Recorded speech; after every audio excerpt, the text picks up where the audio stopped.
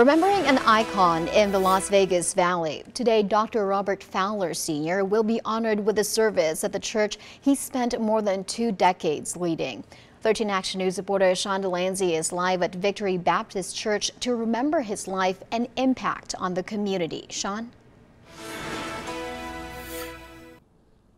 Nina, parishioners at this church say that the walls stand on Pastor Robert Fowler Sr.'s shoulders. He has been a leader in this community since 1996, and it is really hard to overstate his impact.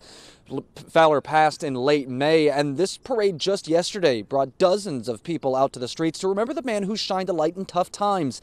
After his death, leaders from around the state came out to express their condolences. Governor Steve Sisolak said in a tweet that Fowler was a community pillar.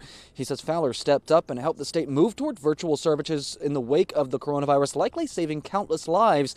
Las Vegas City Councilman Cedric Creer said he was devastated and remembered giving Fowler the council's highest honor, the Distinguished Nevadan Award. State Senator Marsha Washington says Fowler was her pastor for 25 years, but for many, he was so much more. He was more than just a pastor. He was a friend. He was a mentor. He had an open door. If you wanted to talk to him, he talked to everybody after service. I mean, he was just a down-to-earth man and a friend to all of us.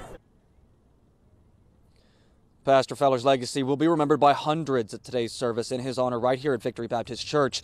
They begin at 3 and will be broadcast on several of the church's streaming platforms.